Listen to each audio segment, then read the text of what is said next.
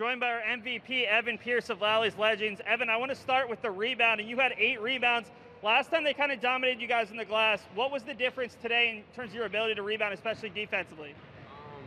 Box out, just boxing out. That's really it. Hustle.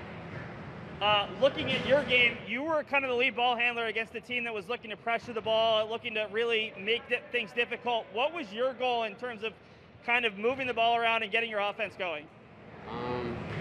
Get to the hole, try to kick it out, finish. You guys have played together since you were very young, but you've known Coach since you were in the 3rd or 4th grade. Why the name Lally's Legend? What does Coach mean to this group? I really don't know. It's just funny. Okay. Lastly, what does it mean to get this win? They got you the first time. You guys are able to come back, get the victory today. It's good for us, seeding-wise, and that's really it. Congratulations, Evan, on a great game. We'll bring in Coach Lally. Coach, Evan's a guy of very few words, but I think we can talk a little bit more about him.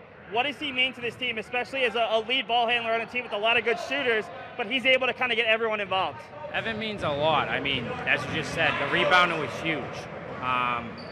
He can control a game by just his rebounding, but he does it all. He dribbles, passes, shoots, drives. He's a 5-tool player, basically, like it would be in baseball, sort of. But it was a good all-team effort. Even some of my guys, they stepped up, they got me steals, they hit big threes and everything else.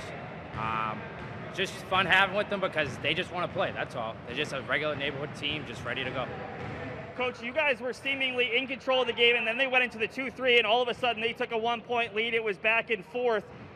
What kind of opened up for you guys when you kind of got adjusted and maybe started to breathe against that 2-3? The big thing was they started getting offensive rebounds again, and we weren't moving the ball. We were trying to go 1-on-5, and we were shooting threes when we didn't need to. We started passing the ball, hitting the open guy, and that's what opened up the game again for us. Coach, thanks so much for your time. Good luck going forward. We'll send it back to the table.